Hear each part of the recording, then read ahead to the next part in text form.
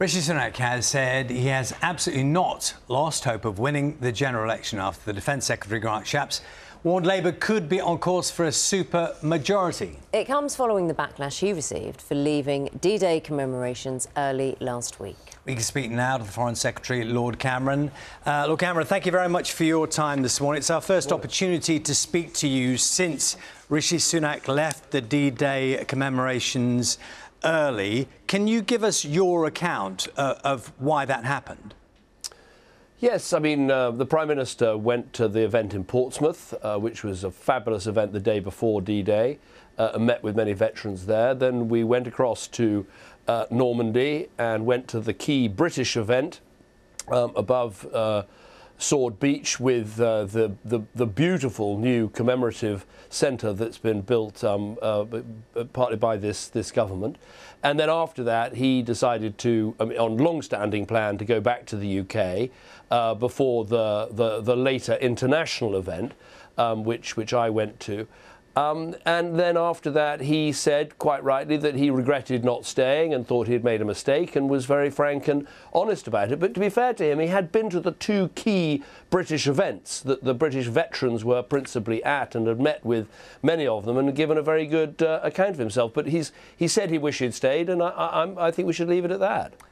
We just showed the image of yourself, President Joe Biden, President Macron and the German Chancellor Scholz. You were attending that event. Can you just, in the idea of transparency, did you advise Rishi Sunak that he should be at the event that we're showing now? Did you have that conversation with him? Well, first of all, the photograph of President Biden and Macron, Scholz and myself, that wasn't an event. It was literally President Macron said he wanted to have a word with me, and I went up and we had a exchange, and then he said, let's have a photo of the Quad, which is Britain, France, America and Germany. And so there we were having a photograph. It wasn't an event or a meeting or anything as substantial as that. In terms of my advice, look, I'm part of a team, and I support my team leader. And I give advice confidentially to my team leader about all sorts of things. And we act as a team, and I support his decisions and I support the things that he does. Trust is really important, Mr. Caameron. It's something we'll come on to in just a moment. But, I mean, in the light of that, trust in you is also important. It's about people's credibility, isn't it? So my question was fairly simple. Did you ever, at any point, did you advise him that he was making a bad decision? Well, I'm not getting into advice that I or my department gave. Ultimately, politics is a team enterprise. It's important to remember that. I joined this team because I believe in the Prime Minister and his leadership. I've seen him work at close quarters and how effective he is in cabinet with world leaders in making decisions. He has my support. He gets my advice, but I back up what he does. That's the way a team works. Understood. Do you believe the Conservatives can win this general election?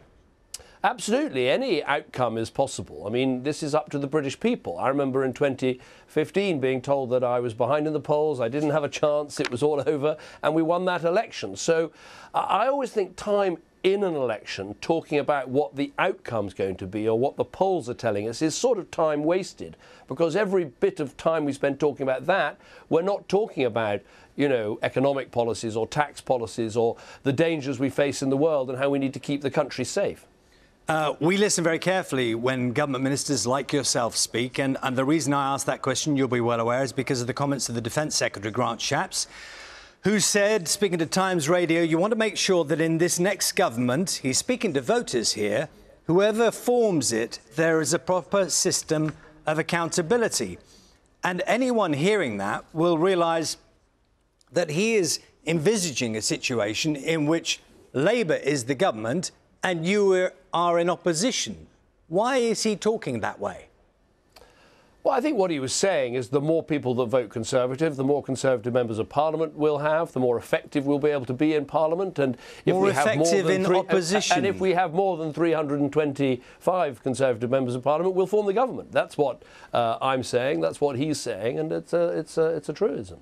And when people have read into that you're already thinking you're going to be defeated, what would you say to them?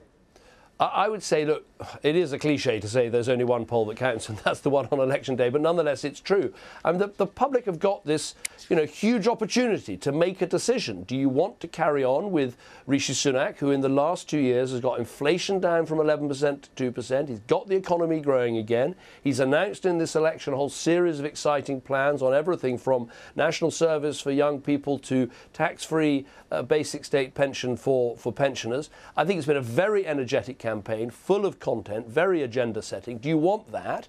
Or do you want to take a risk with Keir Starmer, who doesn't have a plan for the future of the country and who, the last election, was telling us that Jeremy Corbyn was the greatest thing since sliced bread, although last night when asked about it said, well, he only said that because he thought Labour wasn't going to win. Well, he obviously wasn't telling us the truth at the last election. What's he not being straight about at this election? Let's pick up on a couple of things you mentioned there, Mr. Caameron. The national service idea, has that changed? I mean, it was suggested as a big idea and there were a certain number of days attached to it and how it would work. That's changed. Is that correct? Already that has been diluted. Have I got that right? It hasn't changed. What the Prime Minister set out is the basic framework, which is this is something for 18-year-olds, that there's a military option that around 5% would take, and I think that would be great for the future of our armed services, because of course it's going to give you a sort of reserve through those people's lives, and they're going to have extraordinary skills they'll build up in their civilian lives. But the key thing is there's going to be a Royal Commission that's going to look at all of this in detail, because it's an immensely complicated undertaking. I know from introducing National Citizen Service myself for 16-year-olds, which has been incredibly successful and continues today, that these programmes are complicated, there are a lot of things to work out, and that's what the Royal Commission will do. So much of this election is about trust, and I want to quote to you words of your own that you may well remember from when you were Prime Minister. This is March of 2013. And you said, my party has a clear aspiration to reduce net migration to just tens of thousands over the coming years. And I'm just for point of reference, net migration figure most recently is thought to be 685,000. So your comments in 2013 over the coming years compared with where we are now. Why should people trust you on immigration? Well, I think there are a few things that have happened that have fundamentally changed the situation. One is, quite rightly, we've welcomed over 250,000 Ukrainians into our homes. We've also welcomed over 150,000 Hong Kong Chinese. Again, I think correctly, I think the right decision was made there. But crucially, COVID, the after effects of COVID, seemed to reduce our available workforce by almost 1 million people. And business can't suddenly change its practices so quickly. And so we've seen a big increase in net migration as business has brought those people in from overseas. So the crucial question, I think, at this election is who is going to come up with that combination of immigration control, but also welfare reform to get British people of working age back to work, and then crucially who's going to have the training programme and the education programme to make sure that people can fulfil the jobs that are being created. I dare say some people might say, Mr. Caameron... Just let me finish this point. Okay. What you've heard from Rishi is, yes, we're going to deliver that welfare reform with back-to-work tests and all of that, and we're going to create 100,000 new apprentices, as well as continuing to invest in our education system. So I think we've got the three-sided answer of immigration, welfare and education, and I'm not hearing that from the Labour Party. I dare say some people would ask a more fundamental question, which is why the Conservative Party doesn't do what they say they're going to do. I've quoted you the figures on immigration, your own words as well, and then we look at tax, and you claim to be the party that wants to lower tax. As you well know, the tax burden now is higher than it has been for, what, 74 years? Yeah, but I think that two massive things happened in the last Parliament, and that is COVID, which was a fundamental shock to our economy, and the Ukraine war, which spiked inflation up to 11%. And, you know, clearly this didn't just happen to Britain, this happened all over Europe, all over the world. We've been recovering from those two shocks, and I would say the real test for Rishi Sunak coming in as Prime Minister is, how are you going to get the British economy back to growth and back onto an even keel after those events? And he's passed that test. We went from 11% inflation to 2% inflation, and our economy now growing faster than France, Germany, Italy or America are the most recent figures. That was the key test. And I think a lot of the election campaign, sometimes commentators forget that, COVID and Ukraine were two huge icebergs that hit the British ship of state and had a massive impact on it. I just need one last question, if I may, Mr. Caameron. This is about Craig Williams. New name to a lot of people, who is the Prime Minister's Parliamentary Private Secretary, understood to have placed a bet with Ladbrokes on the date of the general election. What is his situation as we stand this morning? Well, his situation, having made this clearly very foolish decision, is that he's being investigated by the Gambling Commission, and they have considerable powers in terms of what the consequences could be. And I think we have to let that investigation take place. And so I can't really comment any further on it. Are you happy with him standing as a candidate for the Conservative Party?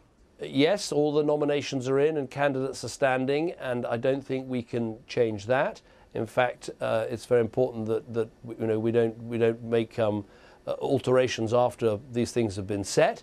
But obviously he's going to be investigated and will have to face the consequences of that investigation. Foreign Secretary, thank you very much for your time this morning, Lord Caameron. Thank you. And